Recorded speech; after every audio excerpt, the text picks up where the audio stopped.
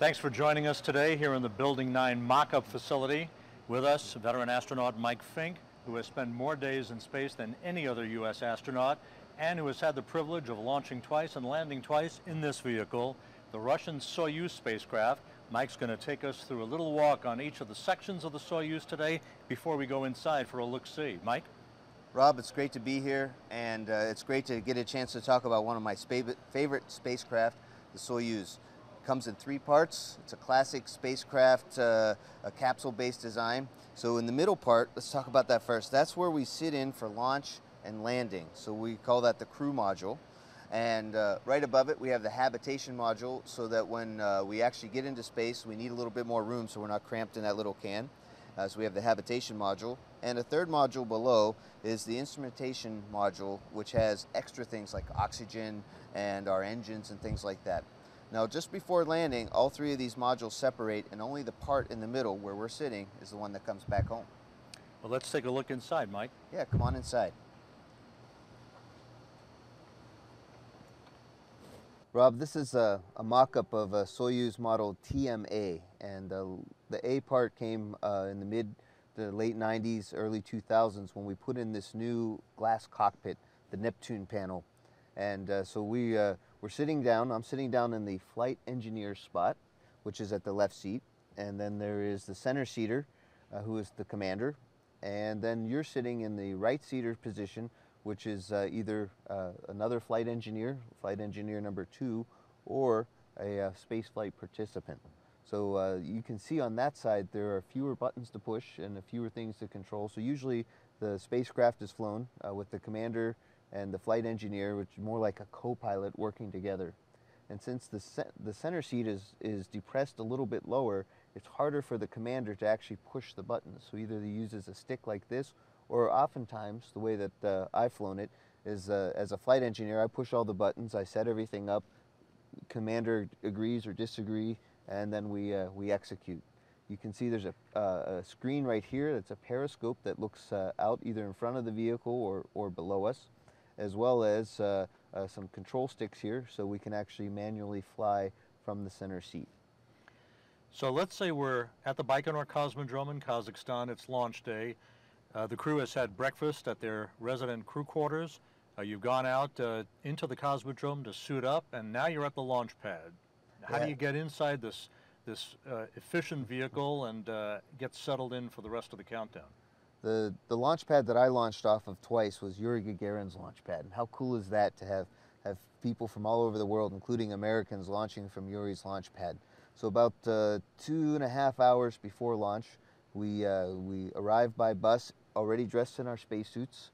We climb up a ladder to the gantry, take a small elevator up to the tippy top, and the rocket doesn't look so big from below, but when you're up there up at the tippy top of the rocket looking down, it's a big rocket. We come in through the living and habitation module, and there's a hatch right up here that we actually come through. So the hatch that you see behind us doesn't really exist. It's great for the mock-up.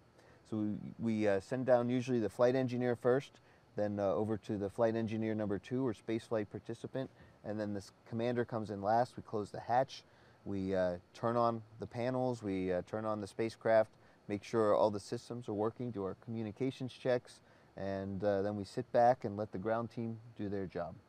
The Soyuz booster rocket that the spacecraft is perched on top of is fully fueled, ready to go. What are some of the things that take place, let's say, in the final 30 minutes or so before liftoff?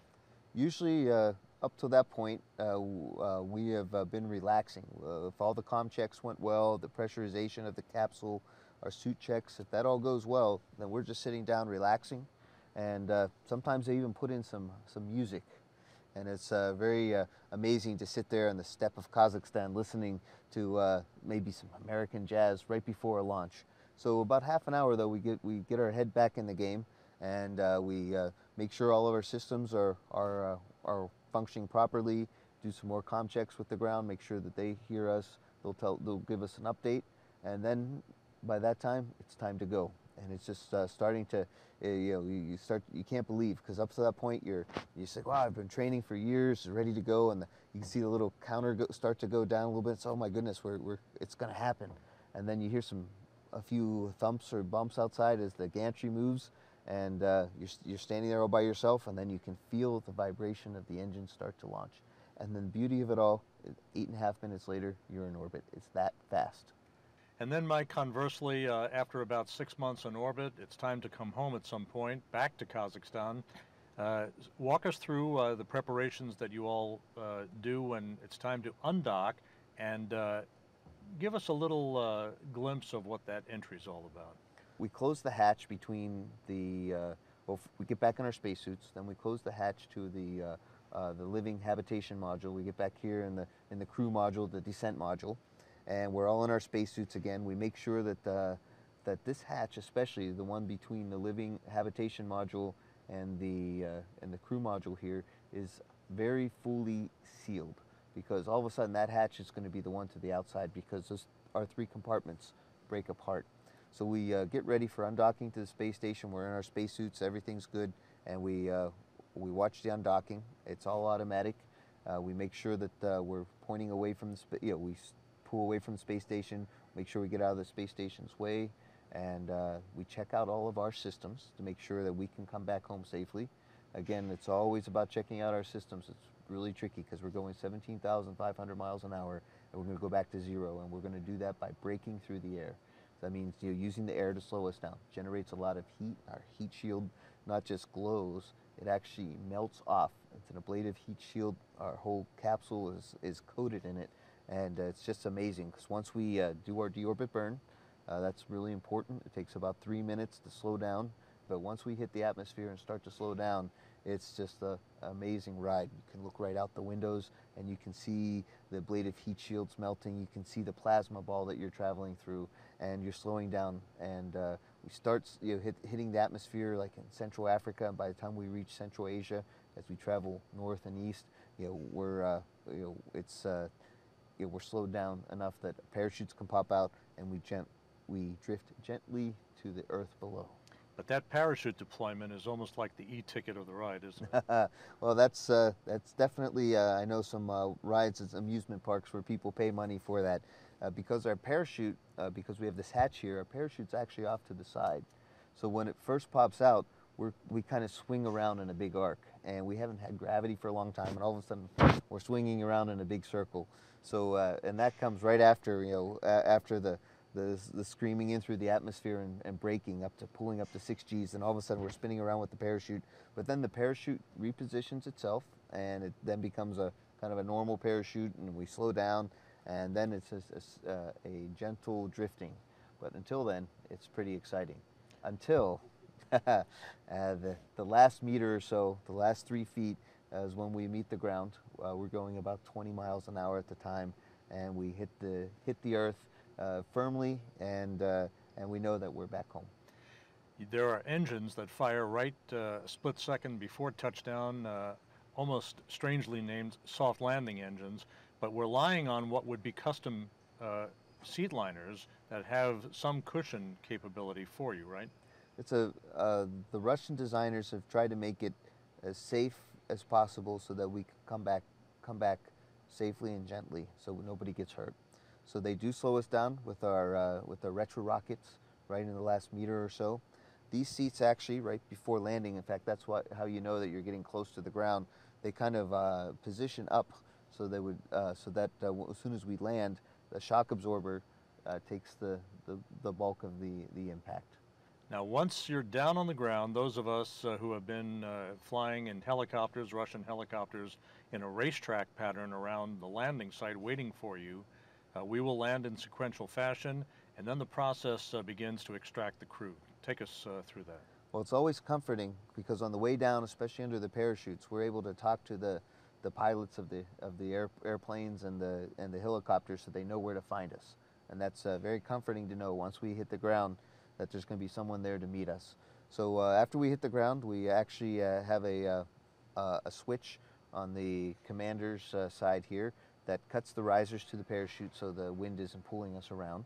and we sit there and wait carefully. And then this hatch, which used to go up to another module, now opens up to the outside. The ground rescue team opens it up and takes us out. Of course, it's kind of crowded in here, so sometimes they have to move some payload or some of our survival equipment out of the way first, and then they pull out the commander, and then the flight engineer number 2, and then, of course, last but not least, me, the flight engineer. It must be almost a sensory overload after 6 months in a vacuum environment, basically, up on the space station.